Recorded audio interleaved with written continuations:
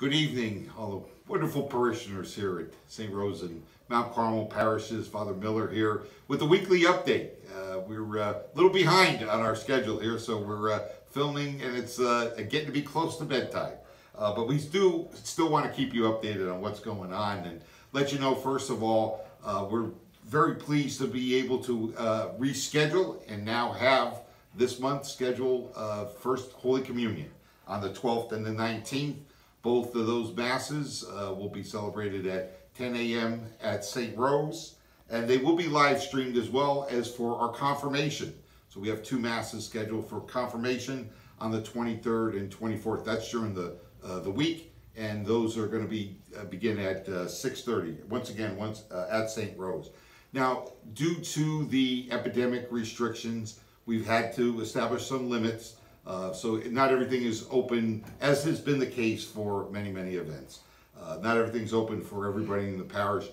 We're right now restricted to, for First Communion, there'll be 7 family members that'll be able to attend, and for confirmation, 4 for each of the particular confirmandi. So we're looking forward to it. We're able to get the life of the parish, the sacramental life, rejuvenated and in action.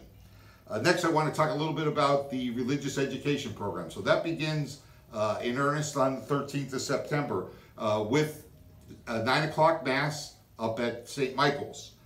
So we've replaced the 9 o'clock Mass at Mount Carmel, and we've moved that up to St. Michael's. That Mass, once again, due to the pandemic restrictions, is going to be limited to the students that are attending in that particular week. And their families. And even for the students, there are going to be some limitations, as they will not be able to come to Mass there every single week. It'll only be the students that are attending the class in person that particular week of the month rotation. That Mass will also be live streamed, I believe. And so we're taking advantage of the great work that Mark Ruddy does and being able to do that.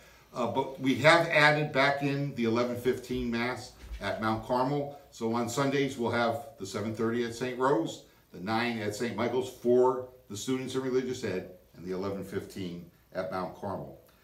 Quick update on the brick wall, the brick facing at Our Lady of Mount Carmel.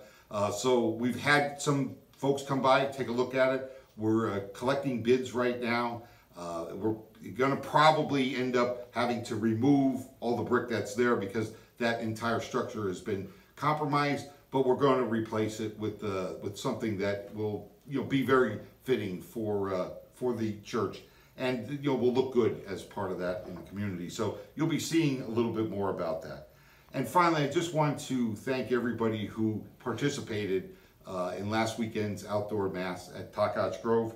We had 130 that attended in person and 120 that watched on the live stream.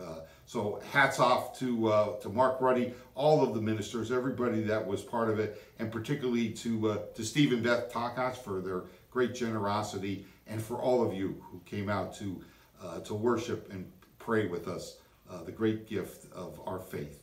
So that's all that we have. I look forward to seeing you out and about in the community, and certainly at our wonderful churches. Have a good night.